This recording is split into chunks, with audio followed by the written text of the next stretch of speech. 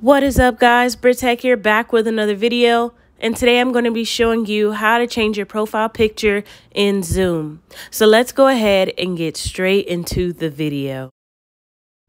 Okay, so what you're going to do is go ahead and go to the bottom right corner and then select settings.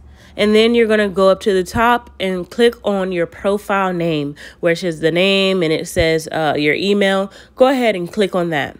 And then click on profile photo. And then once you do that, it's going to ask you if you want to take a photo with your camera or choose one from your photo library. Go ahead and choose either one of those. For the purposes of this video, I'm going to go ahead and choose camera. And now I'm going to take a picture, just any picture. I'm going to use my remote that I have for my Fire Stick.